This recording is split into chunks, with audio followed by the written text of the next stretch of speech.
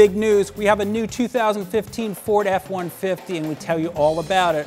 Also, reader questions on upscale sedans next on Talking Cars.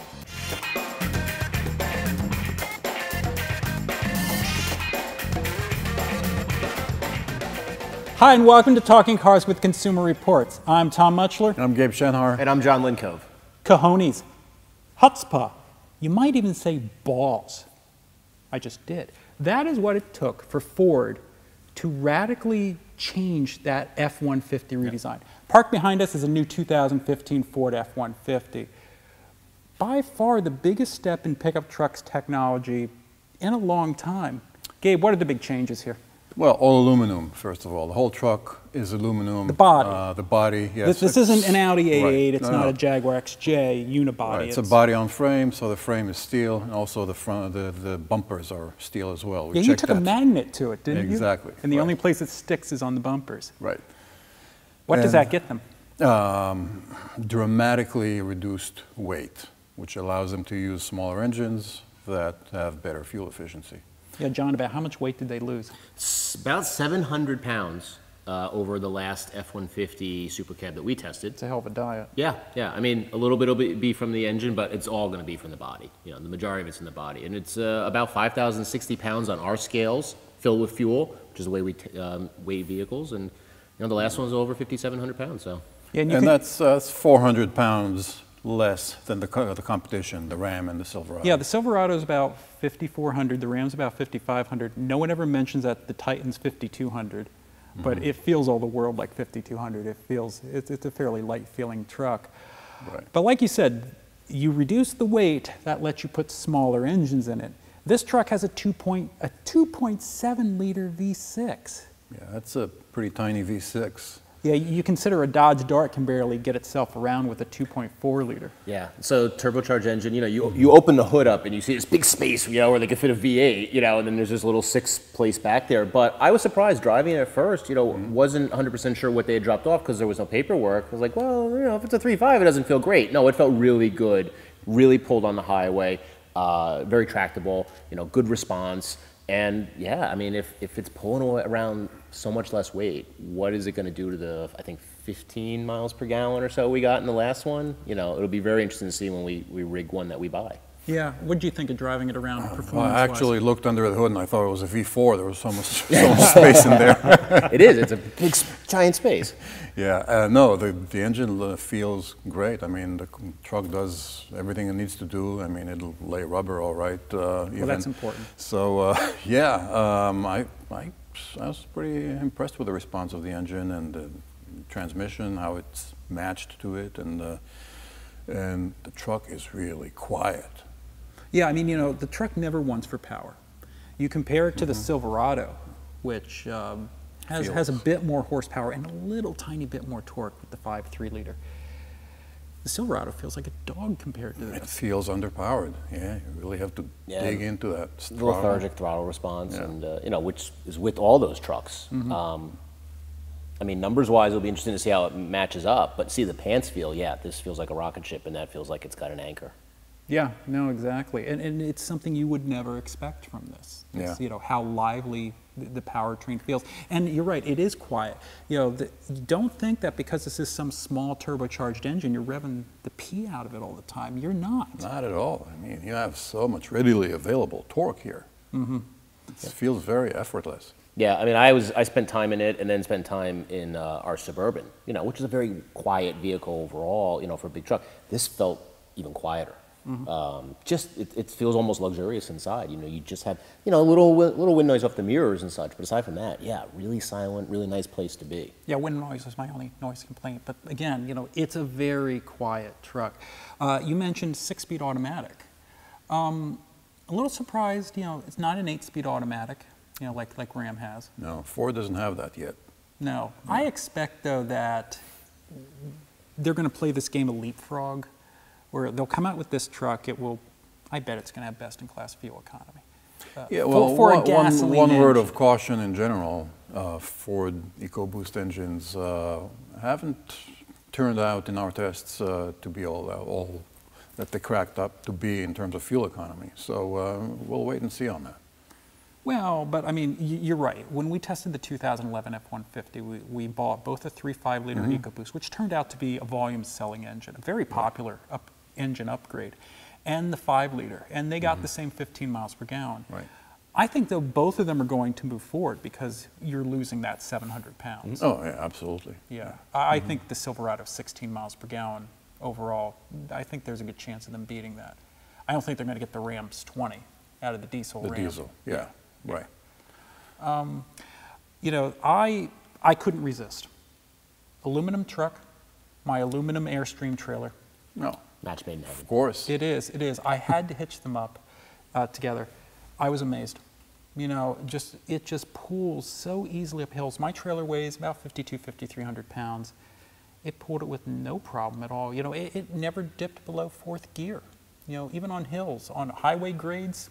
I mean, I'm not towing mountain passes out west, but it's amazing. I don't think people are going to expect what this truck can do. And you can tell what gear you're in because you have that nice display in there. Huh? Yeah, I do like that display. I'm wondering though if a lot of people are going to go in and they're still going to get a 3.5 or a 5 liter because they think they need it. I don't know. It'll be interesting to see. I mean, I think most people, I don't even know if they realize the displacement that is in the engine.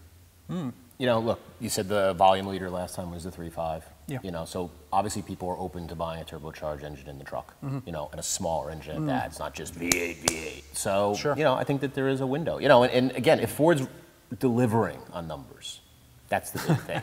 You know, it's one thing to say EcoBoost, like you talked about, and then like, well, it's not getting any better mileage than the V8. You know, that's going to sway someone to go pick up a V8. You know, just for a macho-ness. Well, the V8's going to sound better too. Well, exactly. I mean, this is quiet, but the Yeah, V8 is going to sound But better. you know, if they throw I mean, up a 16 or a 17 miles per gallon overall, you know, that should shake some people.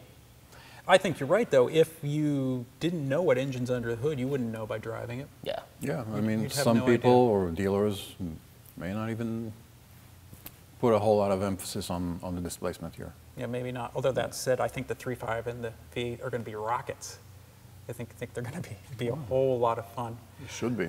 Going beyond the engine, driving the truck. How is it to drive?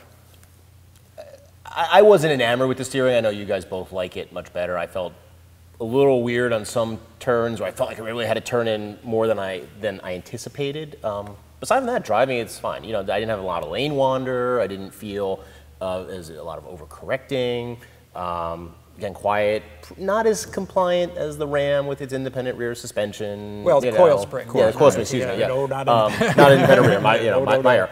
The coil spring. But still, it was a nice truck. Your thoughts? Yeah, I think it's quite pleasant to drive. It feels relatively agile for a truck. Especially compared to the previous F-150. Oh, that was it's- always the right. truckiest, well, Yeah. actually along with the Tundra, that was one of the truckiest trucks you could buy. Right. So I think there's a nice turn-in response with the truck, and it feels kind of light on its feet. Certainly better than the competition here, and the ride's not bad. You know, No, it's totally competitive. It's better than Silverado. May not be as good as the Ram. I agree. Yeah, I think that's fair. I don't think it revolutionizes how pickup trucks drive, but then again, Right. it probably didn't have to. You know, I mean, and again, it's a very familiar concept. You know, this truck has like the same wheelbase as the last truck, despite being a clean sheet redesign. You know, it's the same 145 inches. You know, it's Yeah, I was driving it on the road. I thought I'd get all kinds of looks, and people thought it was just a Ford pickup truck. You know. It is. Well, you know, I mean, they sell a ton of them. You know, hundreds of thousands each year. You know, volume vehicle. You know, it's evolutionary. It's not revolutionary. You know, it's not from. You know, you see some of those old ones in the 90s, and they're so tiny with the little nose, and then you see this, and oh my God, that's obviously a new truck in comparison. But yeah, you know, I mean, maybe it's a little Tundra-esque grill on the front, but aside from that, it's an F-150. It just has that Ford DNA, and next to each other, you'll pick it out. But going past, yeah, it's a Ford truck. There you go. Yeah, you know, despite the opening, you know, about how risky this is, what's risky is the building it. What's risky are the financials. You know, getting this much aluminum, you know, to build 400,000 F-150s, figuring out how to form that, figuring out how to have repair shops fix it. That's the risky stuff. And the fact, of course, aluminum costs more than steel to build. That's the risky stuff. I think, though, they were smart in playing it safe with the styling, playing it safe with the general concept. If it ain't broke, Right. And don't fix it. You know, Yeah. top The selling. interior's very familiar. Oh yeah. You know, roomy, comfortable. I like the 4, you know, plugs for charging, you know, stuff. You know, you could Lots you of could plugs. lots of plugs. You know, lots of power outlets, knobs still. You know, on controls. Yeah. Yeah, the controls are a lot more modern. I mean, the windows, mirror controls are nice and so much more contemporary feeling now. I like the door release. That's just kind of cool. Door release is nicely done. It's a nice integration, so you don't have separates with a grab handle and then the door release somewhere else. It's just right it's there. like a flap. You reach down into a flap, and Yep. it's hard to think of a different. It's hard to think of them reinventing an interior door latch. They reinvented an interior door latch. There may be people not finding it very quickly, though. Maybe. And one thing that it doesn't have that the Silverado has is auto 4-wheel drive. So that's I think that's a real advantage in especially the set it and forget it just concept. set it and forget it. Leave it in auto for the rest of your life. That's I think the best. So you don't have to think about and make a judgment when to be in 4-wheel drive and when to get out of 4-wheel drive. Like maybe pulling out from a chip-sealed road, like around our test center, onto a paved road, where I was like, oh, let me just make sure I don't spit gravel back at somebody and I put it in 4-wheel drive. I take the truck home, and like I think the last thing Dave the Caravan told me is don't get it dirty. Don't get it dirty because you're going to bring it in and put it right on the set. I turn the corner and there's this chip-sealed road. I'm like, that's just not gonna be good. Yeah. But it worked out okay. Yeah, you know, interior is very comfortable, huge rear seat, lots of nice features here. You know, they kept the ladder in the back, the optional ladder in the back, the steps on the side. There's spotlights on the mirrors, which will be great when you're backing up. There's a lot of neat little touches here. Yeah, that's particularly neat. The step on the side step, that's really handy. And the better integrated ladder in the back, you know, it's smoother. It doesn't look like it's tacked on. It's actually integrated. Yeah. Yeah. It looks like it's going to be a very well done truck. Very impressive truck. I think it's going to do pretty well in our ratings. It's is highly my likely. guess. Yeah. We'll buy a couple of them when they come out and see how they do. Yeah. Well, this week I forgot the iPad, so I'm reduced to reading reader questions on my phone. But Slumming it. Apple, yeah, I am slumming it. I need a new iPhone 6. Anyway, here's what we got. You know, there's a common theme. You see questions over and over again. You see people mention cars over and over again. For some reason, the Volvo S60 keeps coming up. Really? Yeah. From Justin Clark. This is from the show about buying cars for your teen driver. I actually think that a late model Volvo S60 would be appropriate. Yes, they can be expensive to repair if they break, but they fail less frequently than German cars. My parents bought my sister a 2001 S60 when she turned 16, and we never really had any serious problems with it. And it had traction and stability control as well as a wet weather mode. Now there's a trap there, isn't there? Thinking that car has stability control. Well, some years, yes, the Volvo called it DS something, stability, acronym, confusing as hell, and it had only traction control, no stability control. Yeah, and you expect that a car company like Volvo will give you stability control. That would be nice. Yeah. I mean, and the trick is, you look, there's a button on the console above the shifter. If it says STC, that's stability traction control. The stability is a misnomer. The real stability control is dynamic stability control, which is DSTC. DSTC, one of those two. Which I think became standard in 08, 09. I mean, it was a lot later than you'd expect from Volvo. The S60 OK car, not. I mean, it'd be interesting to know, okay, in 01, did they buy it new for her? Did they buy it No, used? I think they bought it I mean, used. you know, how old, So you know, let's just how much you wanna say, spend? make sure you buy one with the D whatever. DTSC. Yeah, but I mean, that's going to be rare. It's you're going to probably need a T5 or a new one. Yeah. I know a bunch of people who bought these cars. I mean, 08, 09 is going.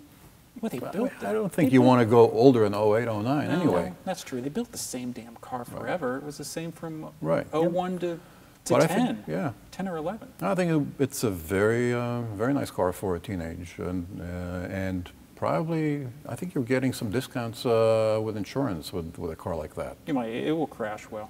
Yeah. Let's just hope it doesn't.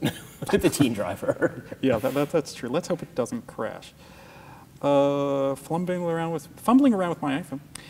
Another question about upscale cars from Andy Davis.